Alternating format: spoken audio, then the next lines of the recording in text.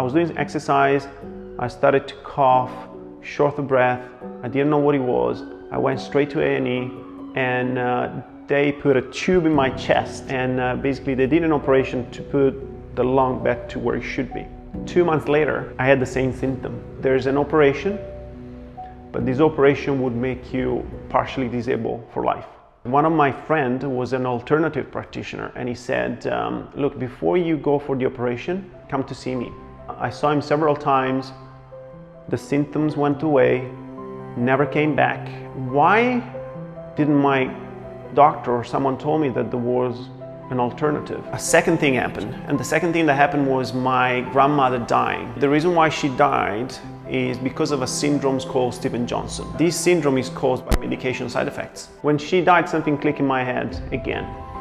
And I thought there must be a better, healthier, more natural way to help people get well and stay well. So those are the two main reasons why I get up in the morning. I come to serve my clients because I want to help them to become proactive in looking after themselves instead of waiting for problems to show up before taking action.